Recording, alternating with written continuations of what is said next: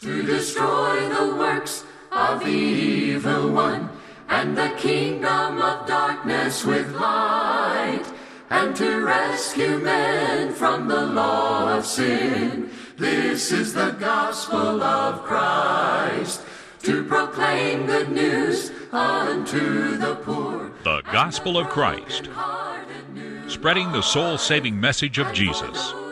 And now, Ben Bailey. This is the gospel of Christ. Jesus said, "My sheep hear my voice, and I know them, and they follow me." John chapter 10, verse number 27. You know, there are some people's voices that are so unique, that sound so different or intriguing that the moment you hear that, you know exactly who that is, and you listen carefully to what they've got to say. Friend, that's the way it ought to be for the child of God concerning the voice of Jesus. And so we welcome you today to our lesson on hearing the voice of Jesus. What is it that the Christian needs to listen to about the voice of Jesus, and what subjects specifically? This is what we're going to discuss in today's lesson, and so we hope you've got your Bible handy. If you don't have your Bible ready, take a minute, locate it, as we're going to look to the Word of God on this wonderful subject about the voice of Jesus. We're so glad that you've joined us for our study today. As always, we want you to know that today's lesson is being brought to you by individual Christians and congregations of the Church of Christ. The Lord's Church in your local area would love for you to stop by and visit their assembly. Whether that be on Sunday for worship or Wednesday for Bible study, you would be an honored guest at any of their assemblies. You'll find people there who love God, who love others, and who are deeply concerned about the souls of men and women. Friend, if you've got a Bible question, maybe you're wondering about salvation or the church or any number of religious matters, you'll find people in the Lord's church in your local area who'd be happy to sit down and study the Word of God with you in kindness and love and look at the truth of God's Word. Also, here at the Gospel of Christ, we'd love to help you in your desire to know God better. We encourage you to check out our website, thegospelofchrist.com. From there, you can access all our lessons. They're available to you free of charge. In fact, if you'd like to have a copy of today's lesson or any of our lessons, just go to our website, fill out a media request form. We'd be happy to make that available to you as a digital download or other formats if you need that as well. And friend, we want to encourage you also to check us out on Facebook, like our Facebook page, follow us on that. Great way to keep up with things that we're doing.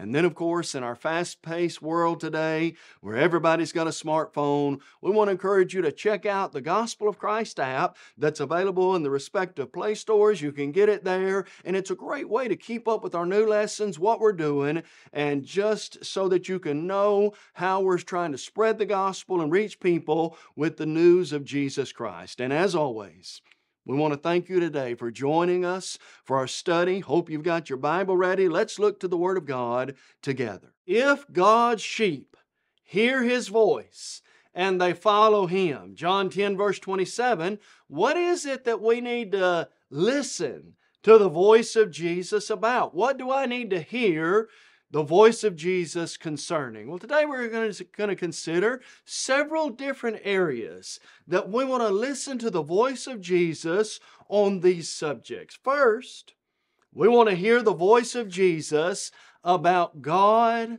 the Father. What did Jesus say about His Father, about our Father God, that we need to listen very carefully to?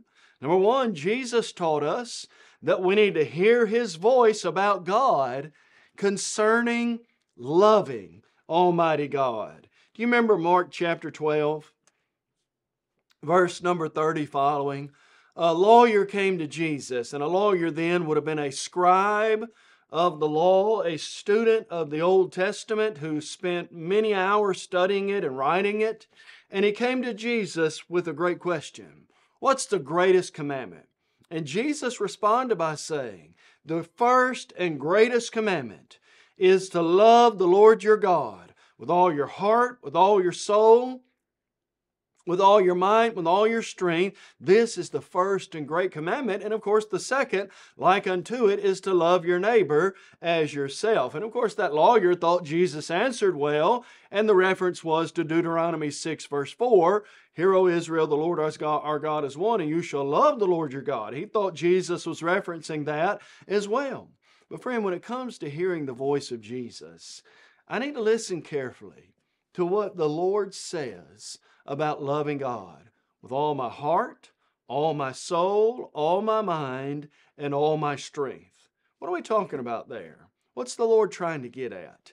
Giving everything of me, everything that I am, and everything I have to love God, loving Him completely in every way. You see, Paul would say in Luke chapter in Galatians 2, verse 20, I've been crucified with Christ.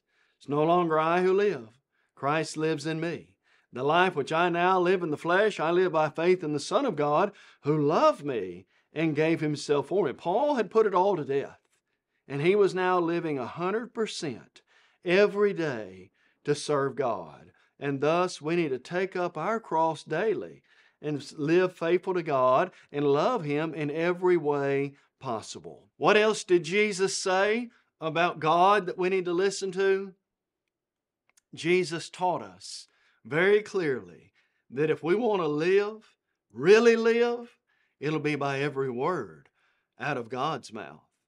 Matthew chapter 4, Jesus is being tempted by Satan.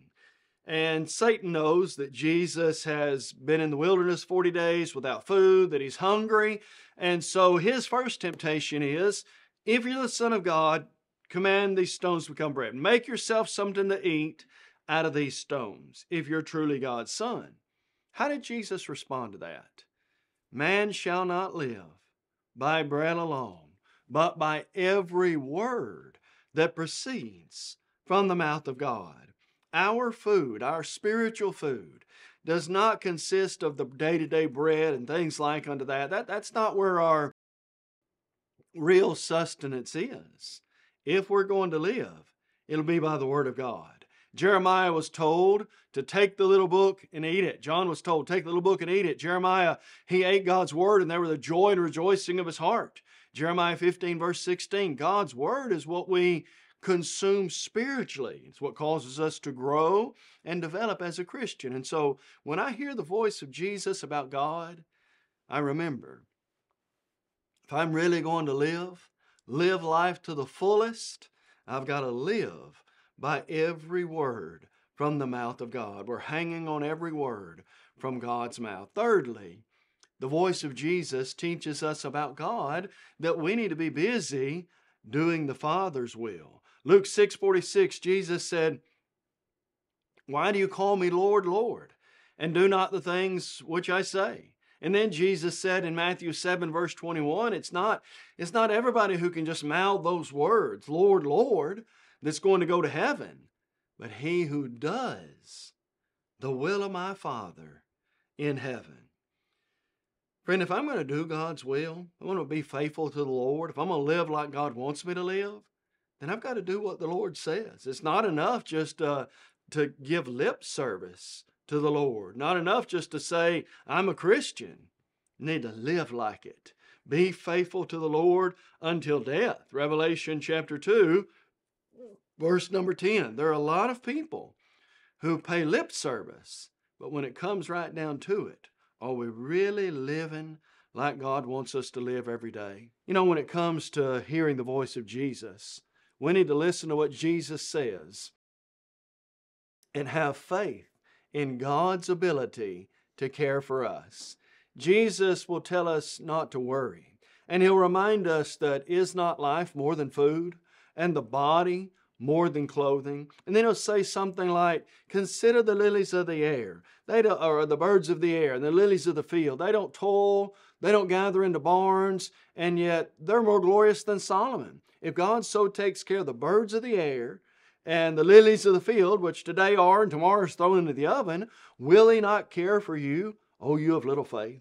I need to have when I listen to the voice of Jesus, I need to have the faith that God's going to care for me, that He knows what I need before I even ask it, that He knows infinite things about me, the number of hairs on my head, that He knows every difficulty and challenge that we face, and that God is more than able to help us. We can come boldly through the throne of grace that we might find grace and mercy to help in our time of need. And so I need to have faith that God will care. My God shall supply all your needs in Christ Jesus, Paul would say in Philippians chapter 4. Not every want necessarily, but every need. God's going to take care of that. You see, every good and every perfect gift comes down from above, from the Father of lights, with whom there is no shadow or variation of turning. And so let's listen to the voice of Jesus as it relates to God. Secondly, let's hear the voice of Jesus as it relates to other people.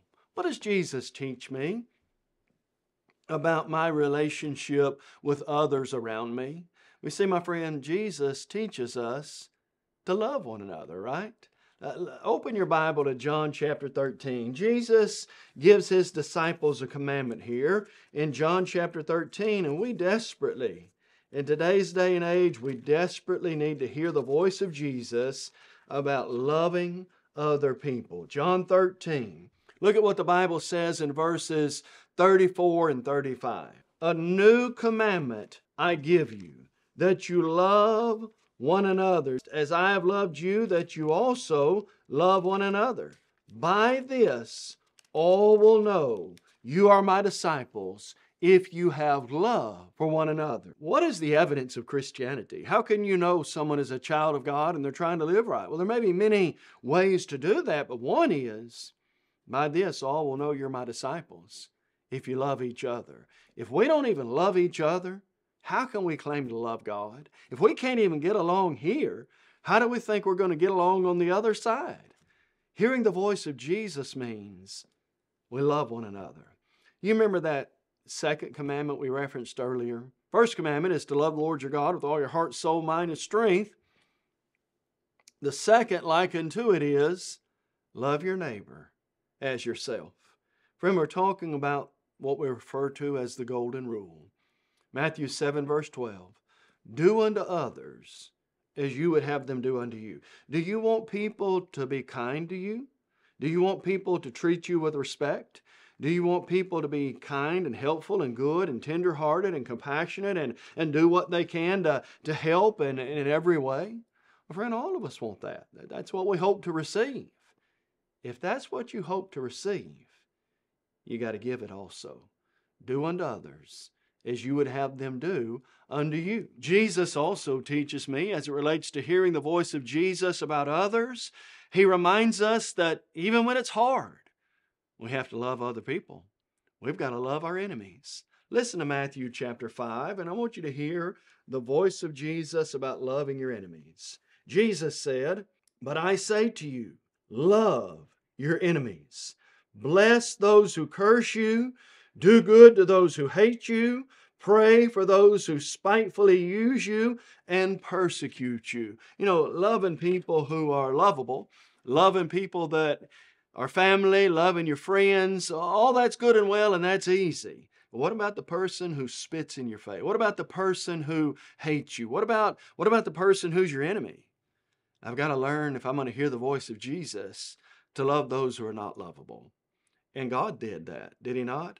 While we were still without strength, in due time, Christ died for the ungodly. For scarcely for a righteous man one die, yet perhaps for a good man someone might dare to die. Listen to this though. But God demonstrates His own love toward us in that while we were sinners, Christ died for us. How do I learn to love the unlovable?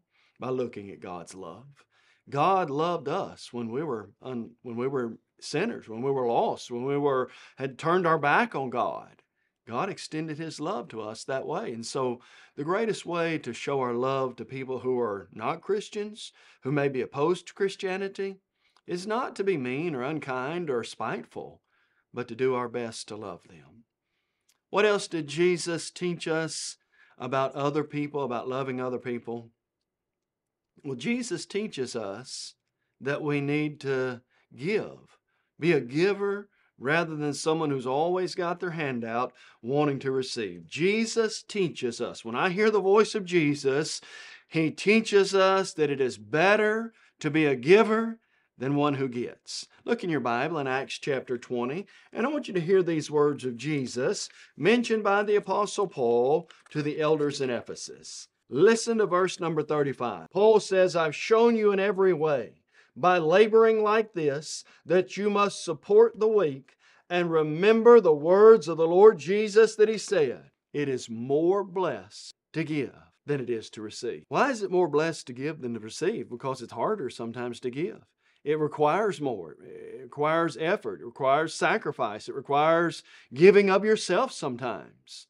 But friend, there's so much more in giving than you'll ever get in receiving. You see, Jesus said in Luke 6:38, give and it'll be given to you. Good measure, pressed down, shaken together, and running over, will men put back into your bosom. There's a blessing in giving that comes, number one, from the fact that we are giving of ourselves to something greater, to the cause of God. But friend, don't you usually feel better? Rather than getting a gift, when you can actually do something to help others, when you can give of yourself, when you can make an impact in somebody else's life, that makes you feel a lot better than it is to get gifts all the time.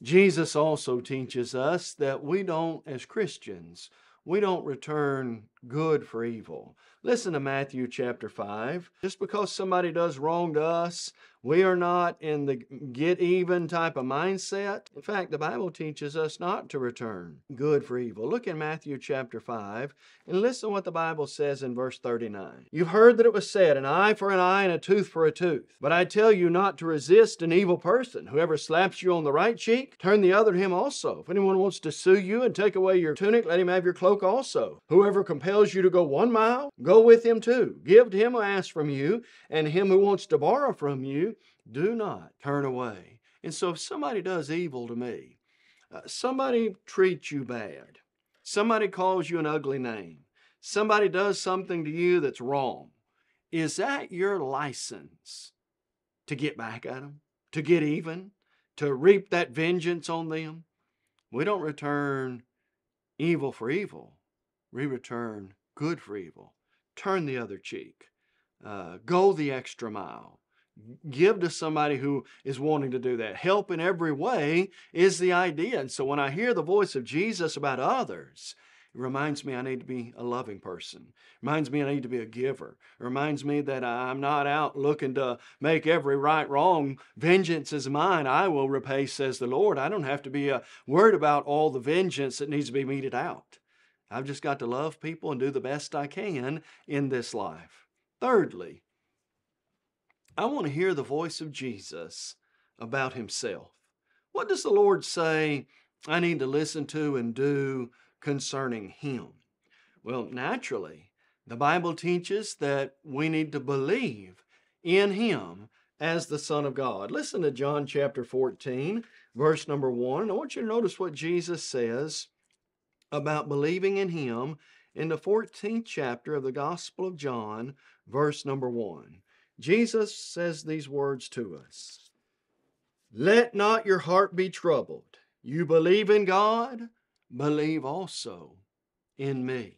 Friend, I need to believe that He's the way, the truth, and the life. John 14:6. I need to believe that He is the Son of God, that He's the Savior of the world, that without Him, there's no hope. And life would be as miserable as you could ever imagine. And so believe He's the way, the truth, and the life. Jesus also teaches that we need to believe that we've got to come unto Him to be what God wants us to be. Jesus said, come unto me, all ye who labor and are heavy laden, I'll give you rest. My yoke is easy, my burden is light. You'll find rest for your souls. Jesus doesn't force. Here's the picture in the Bible. He stands at the door and knocks. We've got to open the door. We've got to let Him in. You've got to come to Jesus. He's not going to kick the door in. You've got to have a heart that's ready to receive Him. You've got to realize the benefit of doing that, and you've got to submit your life into the hands of the Lord and Savior, Jesus Christ. And friend, that's not something you do grudgingly. That's something we do because we want the best life. Jesus said, I came that you may have life and have it more abundantly. What else does the Lord teach us to hear about Him? The Bible teaches that we must also forsake all to follow Jesus. Look in Luke chapter 14, verse number 33. Luke 14, verse number 33. Jesus says these words as it relates to forsaking others to follow Him and how important that is. So likewise, whoever of you does not forsake all that he has cannot be my disciple. Friend, when we think about being a Christian, what that means, you've got to take up your cross daily and follow Jesus. Forsaking all means that Jesus has to come first. That doesn't mean that I don't take care of my family, that I don't take care of my kids, that I don't have other responsibilities at the job and all that. But what it means is this: Jesus comes before all of that. He comes first in my marriage. He comes first in our home life. He comes first at my job. He has preeminence in every decision that I make, everything that I do, every way I think. Everything else is second place to the Lord and Savior Jesus Christ. I forsake all to put Him first, and everybody else gets in line behind Jesus. He's going to be the one that we make decisions based on. And then, of course, it means that we follow Him.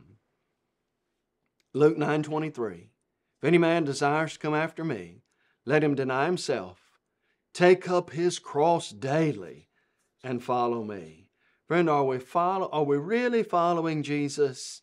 Are we doing like the man in the Bible who followed from a distance to kind of see maybe how it worked out? Or are we right there following in His footsteps? 1 Peter 2 verse 21. Are we following Him as we love others, as we love God, as we strive to live the Christian life? Are we following the Lord no matter where we go? And so as we hear the voice of Jesus, we need to listen to what He says about Himself, but we also need to hear the voice of Jesus about us. We need to be careful about false prophets. I need to hear what Jesus says as it relates to me, not listening to the wrong people.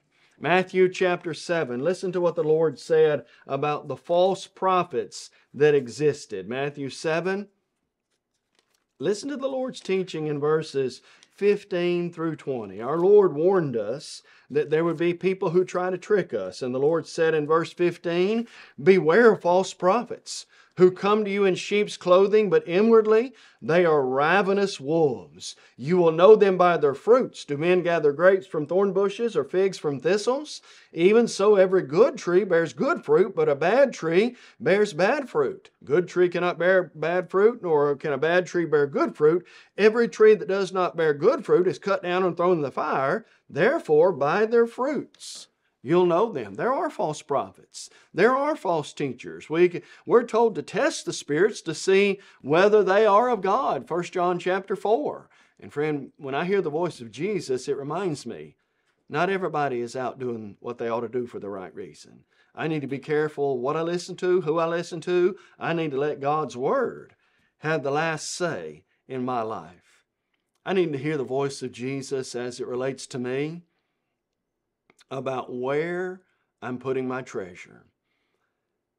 Where Jesus would teach us some very powerful words in the Sermon on the Mount.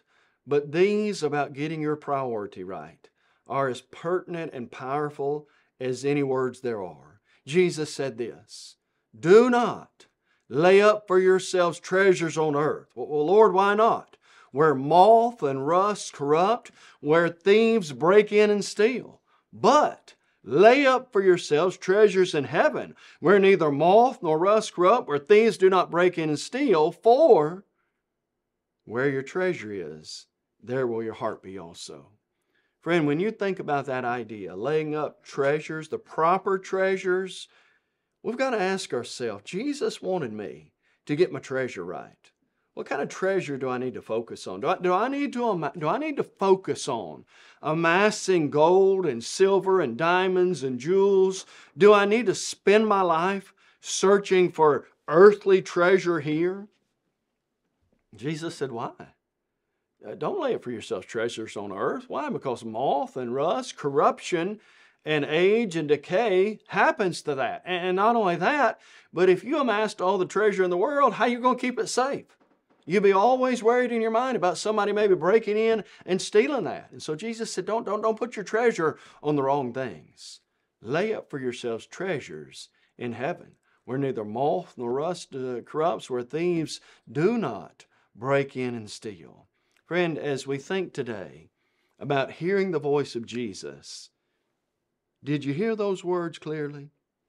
Jesus wants me, and He wants you to lay up for ourselves the right kind of treasure. You could amass great wealth in this life, but if you didn't get first things first, all of that would be a horrible, miserable waste.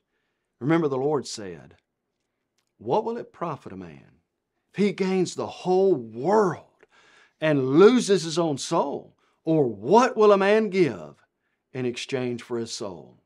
If you had a great crop year, so much so you had a great year financially, you tore down everything you owned, you rebuilt bigger and better, and you said to yourself, you've got many goods laid up for many years. You can just take it easy, eat, drink, be merry. And then God said to you that night, you fool, this night will be required. Your soul will be required of you.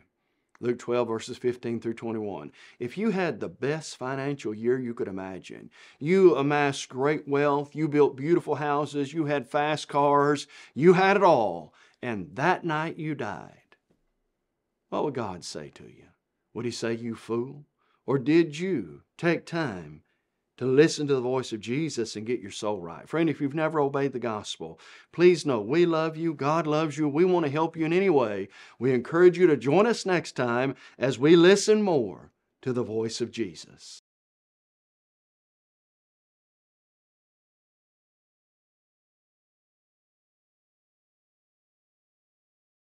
Today's closed captions are brought to you by Christian Family Bookstore in Chattanooga, Tennessee. We encourage you to visit thechristianfamilybookstore.com for all your Christian book needs. You may have just joined our program and are wondering, what is the Gospel of Christ?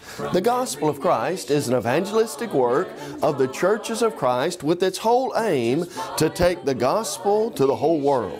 We do that through TV, internet, free media, and streaming.